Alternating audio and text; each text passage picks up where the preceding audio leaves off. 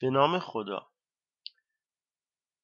امروز میخوایم درباره کار و انرژی با هم صحبت کنیم. معنای کار در زندگی روزمره با اون چیزی که در فیزیک تعریف شده مقداری متفاوته. کار در زندگی روزمره یک معنای گسترده داره.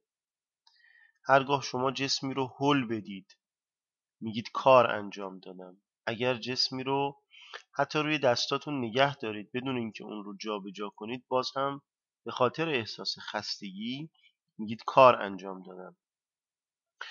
به عنوان یک مثال خیلی رایج، وزنه برداری که یک وزنه خیلی سنگین رو بالای سر خودش نگه میداره، در لحظه ای که این وزنه رو بالای سر خودش نگه داشته و وزنه حرکتی نداره، اون هم میگه من دارم کار انجام میدم.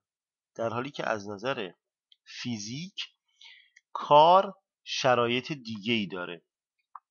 من با یک مثال منظور خودم رو توضیح میدم. فرض کنید که من بخوام جعبه ای رو مانند این از نقطه آ منتقل کنم به نقطه ای مانند ب. اگر من بخوام این کار رو انجام بدم، یعنی برای آنکه جابجایی داشته باشم جسمم رو از این نقطه بیارم و در این نقطه قرار بدم، برای داشتن این جابجایی لازمه که من به این جسم نیرو وارد کنم. مثلا فرض کنید که نیرویی رو در این راستا باید وارد کنم، F. نیروی F در این راستا وارد میشه و جسم من در این راستا جابجا میشه. این دو عنصر برای انجام کار در فیزیک لازمن. یک، وجود نیرو. دو، وجود جابجایی. در واقع وجود نیرو باید باعث جابجایی جسم بشه. پس من اینجا یک مطلبی رو بنویسم براتون. عناصر مهم در تعریف کار: یک، نیرو که با F نشون میدیم و همونطور که میدونید یک بردار هست. دو، جابجایی با حرف D نشون میدیم، اون هم یک بردار هست. خب یه سوال من از شما میپرسم: آیا هر نیرویی میتواند باعث جابجایی جسم من از آ به ب بشه؟ یعنی اگر نیروی من به این سمت باشه یا نیروی من عمود بر مسیر حرکت باشه، آیا میتونه جسم من رو از نقطه آ به نقطه ب ببره؟ احتمالاً پاسخ شما درسته.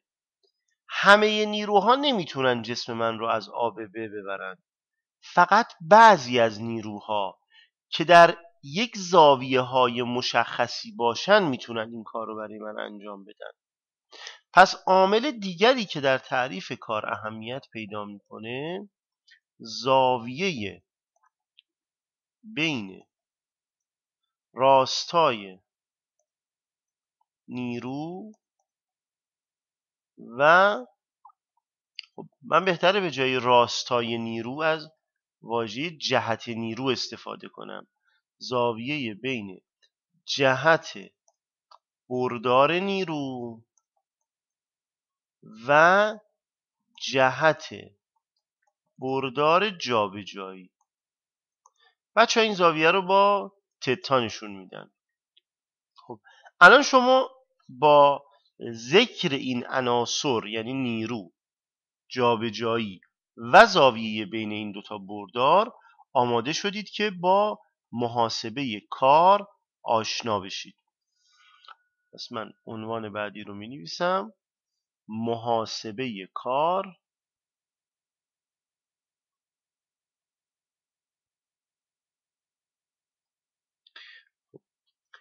در واقع مقدار کار در یک جابجایی.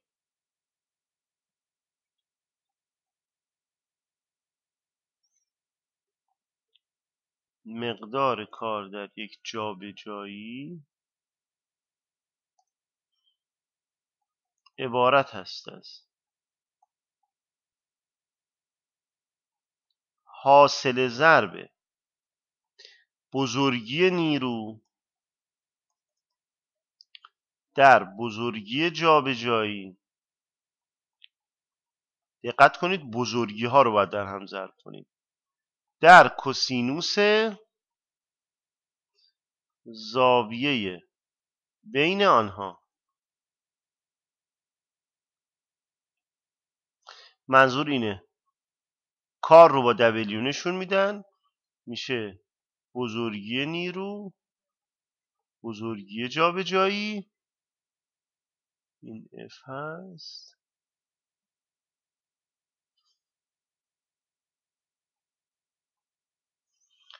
بزرگی نیرو بزرگی جابجایی در کوسینوس زاویه بین این دوتا بردار. این در واقع فرمول به دست آوردن مقدار کار هست. یه مثال ساده این موضوع رو برای شما روشن میکنه. فرض کنید که مطابق شکل بخوایم جسمی رو، همون جسم مثال قبلیمون رو، از نقطه A به نقطه B منتقل کنیم. یعنی من بخوام این جسم رو از نقطه A تحت تأثیر یک نیروی مثلا 200 نیوتنی که زاویهش 30 درجه هست از نقطه A منتقل کنم به نقطه B. فاصله این دو نقطه مهمه برای من، یعنی فاصله بین A و B به عنوان جابجایی برای من اهمیت داره. خب این فاصله فرض کنید که 4 متر باشه. فاصله بین دو نقطه 4 متر. الان تمام عناصر لازم برای محاسبه کار توی این مسئله برای من واضح شده. پس من خیلی راحت میتونم پاسخ این مسئله رو به این صورت بنویسم: W مساوی بزرگی نیرو 200 ضرب در بزرگی جابجایی 4 ضرب در کوسینوس 30 درجه. پاسخ این مسئله خواهد شد چقدر؟ 800 رادیکال 3/2 یا به عبارتی 400 رادیکال 3. نکته دیگری که من دوست دارم اینجا اشاره بشه این هست که اولا پس نکات مهم رو من اینجا یادداشت میکنم. نکات مهم: 1. یکای کار ژول است که با حرف J نشون میدیم. 2. انواع نیروهایی که قبلا با آن آشنا شده اید، انواع نیروهایی که قبلا با آنها آشنا شده اید می توانند کار انجام دهند.